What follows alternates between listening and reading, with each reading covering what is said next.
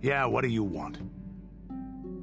We fought against the Republic forces for some time, over the course of many battles. At the start, they were not much of a threat to speak of.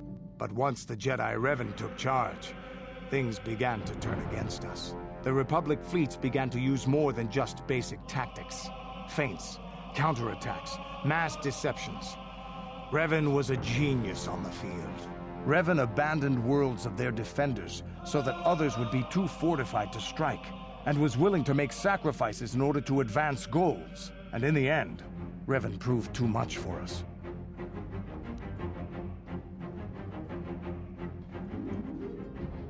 There was no one else. The entire Republic had committed its forces behind Revan. The Sith had retreated back to their empire, and there were none else strong enough to challenge us. It looked like the entire galaxy was within our grasp. I still remember that final battle in the skies above Malachor 5. The two fleets filling the space around it, outshining the stars. Yeah, we lost. But there is no shame in it. We lost to the greatest single warrior the Republic has ever known.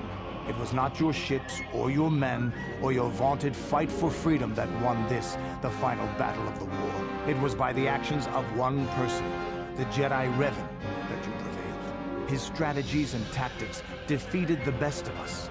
Even Mandalore himself was taken aback by the ferocity of his attacks, the tenacity of his defenses, and the subtleties of his plans. He fought us to a standstill, and then began pushing back. We really didn't have a chance. It was what we had wanted all along, in a way. We wanted to fight the best, in a battle that would be remembered for centuries. And we did. And Revan won. I don't hold a grudge against Revan, and neither do any of my people. It was the greatest moment of my life to be in that battle. If Revan had been a Mandalorian, nothing in the galaxy would have stopped us. But wishing for the past to be different is useless. Better look to the future, as we should now. We'll talk more later, I think. Is there something else you want to know? Your choice. I'm here if you want something done right.